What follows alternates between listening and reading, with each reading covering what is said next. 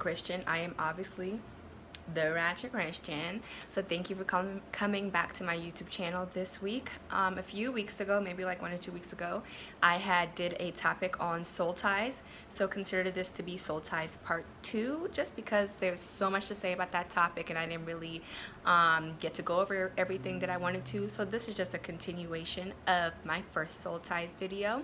So let's start by going over the definition again. According to deliveranceministry.com, a soul tie is like a linkage in the soul realm between two people. It links their souls together, which can bring forth both beneficial results or negative results. And so in last week's video, I talked about good soul ties and bad soul ties. You can have both. And good soul ties were more so the good and godly soul ties that you have in your life with people that you love, people that you care about, the ones that support you, your best friends, your siblings, your mom and your dad, parents, the ones that you have with your children. You can have soul ties with your cousins, a good coworker that you love, a roommate that you know you're just extremely fond of. Anybody that you have a good and godly relationship with, 9 out of 10 times you have a good soul tie with them. You know, you think about them, you care about them, you know, your emotions are there when it comes to them.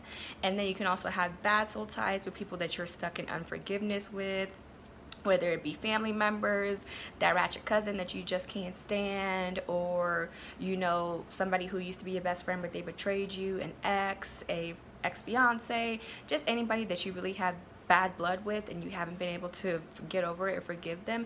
9 out of 10 times it's because you're still soul tied to them. And in the last video I explained that, you know, that's something that you need to pray about. You need to bring their name up in prayer and just ask God to free you from the soul tie that you have made with them so that you can move forward in your life. And so let me see, last week we also talked about sexually transmitted demons. That was a term that I created. Yes, you heard it here first on the Ratchet Christian, because I believe that if you can catch something physically that you can't see from somebody, what makes you think that you can't catch something spiritually that you can't see from somebody? You know, a lot of times we think about, oh, that this person's family has a history of diabetes, this person's family has a history of cancer. So if you can hereditary pass down a disease, a physical disease through your bloodline, what makes you think that you can't hereditarily pass down a spiritual entity as well? You know, who's to say that that spirit of anti-progress, that spirit of lack, that spirit of the women in your family usually not getting married, you know, that spirit of poverty, you know, you come from a poor family and everybody in your family either suffers major financial issues, or say for example you have like a spirit of like I don't even want to say a spirit of death because eventually we all die, but just a spirit of misfortune where somehow, some way, a majority of your people get in car accidents and pass away. Like, if that can also be passed down through your bloodline, just like how physical diseases can be passed down through your bloodlines. And so when we're making soul ties with people, we need to be cognizant of that. Like, who am I linking my soul to? This person might have a spirit of depression that runs in their family. This person might have a spirit of perversion that runs in their family. And as soon as you put your soul up to theirs and you guys lay down in bed together, or not even that, it doesn't even take sex to make a soul tie, but as soon as you attach your soul to their soul, the demons that are in their life now have legal access to you, and the demons that are in your life now equally have access to them. So you can give somebody a sexually transmitted demon. You can pick up something from somebody that you did not have before. And my testimony is about that is I once dated somebody who had a lot of pride, and it turned me into a bit of a prideful person. I never really struggled with pride before I dated this person, but you know, that's the demon that he had. And because I made a soul tie with him, that demon now had access to me to influence me and to kind of change my personality in a bit.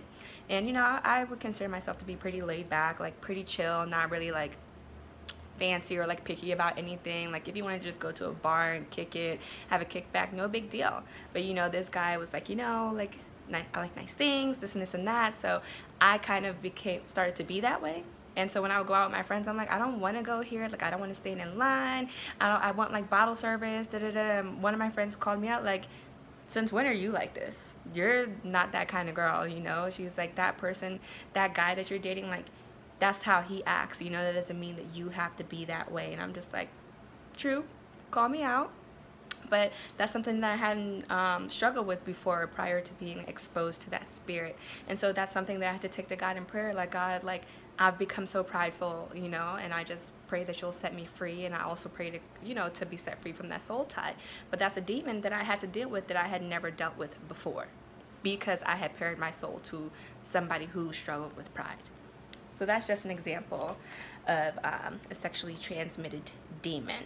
And last week we also talked about Zeta Grant's book. It's called Be Free from Marine Spirits. She's so awesome. I reached out to her like, I love your book. It's just done so much for me. You know, I just learned so much. And she actually DM'd me back. So I was like, oh, so excited. And she's just been so sweet. And her book is just so awesome and informative. And it talks more so about like spirit husband and things like that. And I will eventually talk about spirit husbands. But right now we're just kind of building the foundation with soul ties. You know, we have to start somewhere and build up, because the whole topic about spirit husbands, like, you really have to be in position to receive the revelatory knowledge that's in this book. So for now, we'll just talk about the soul tie aspects of it until we get there. So in her book, she cites a scripture, which is 1 Corinthians 6 verses 15 through 16, that says, "Do you not know that your bodies are members of Christ? Shall I then take the members of Christ and make them members of a harlot? Certainly not. Or do you not know that he who is joined to a harlot is one body with her? For the two," he says, "shall become one flesh." So right there, the Lord is saying, like, do you not know that if you lay down with the prostitute, if you join yourself with a prostitute, do you not know that you make yourself one flesh with that prostitute? By sleeping with her, you guys' soul has become one. You are knit to her. You are her spiritual spouse in the spiritual realm. You two are as one. Do you not know that? And then he also goes on to say, "But he who is joined to the Lord is one spirit with him." So if you can lay down with a prostitute and become one spirit with her, you also have that option of becoming one spirit with the Lord. You know, you can become one spirit with the Holy Spirit as well. It's just kind of like, which entity are you trying to become one spirit with? Because there are demons that are trying to become one with you. But, you know, the Holy Spirit is trying just as hard, you know, to be one spirit with you as well. And it's up to you what it is that you're going to allow to have access to you. And then the author went on to write, "By understanding who you are spiritually joined with, you have the first important weapon in either making the change or strengthening your spirit man." And that is so powerful, because it's like, by now you can kind of see, like, whose soul am I linked to? Like, who, you know, may have brought something in my life that I didn't have to deal with before, you know? It's kind of like peer pressure, getting in with the wrong crowd, being around the wrong people. They start to rub off on you. You are like, there's like this saying, like, tell me who your friends are and I'll tell you who you are. Tell me who you surround yourself with and I'll know exactly what kind of person that you are, or what kind of person you are going to eventually be. Because the spirits that are in those people are influencing you just like your spirits are influencing them. So it's just being mindful of paying attention to which type of spirits that you're around, what type of spirits that you're letting into your life.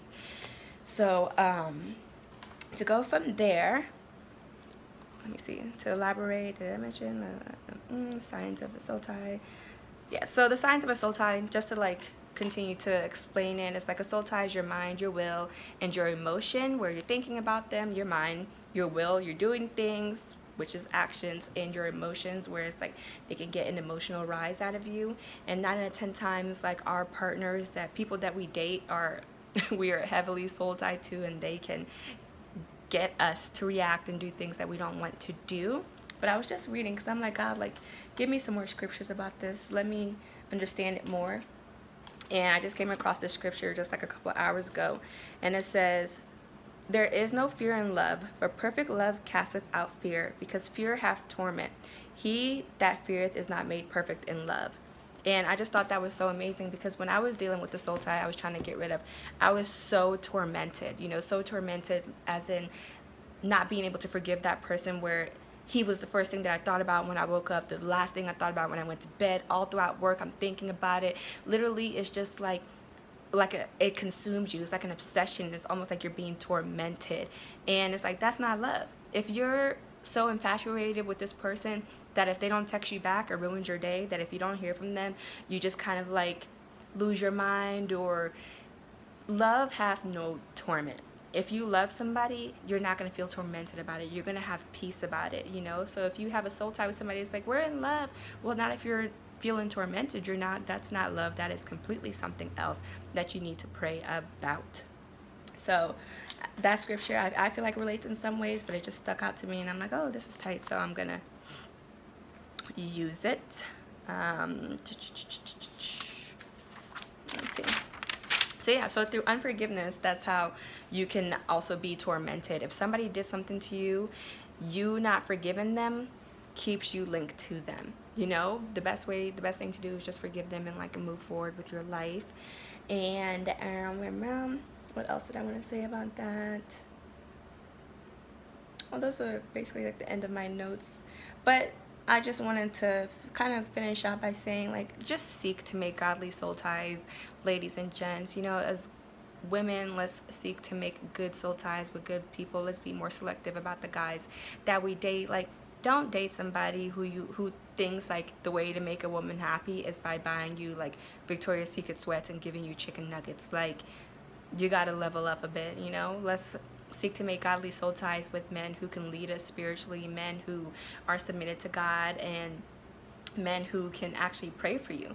When was the last time you actually dated somebody who could like really pray for you? Like, think about it. You know, date a guy who, when you text them, you know, I'm having a bad day, they can just be like, let's pray about it. You know, not like, oh, why don't you come through, you know, we're gonna roll up, I'm gonna pour you up a cup, and you know, everything's gonna be okay. Like, no.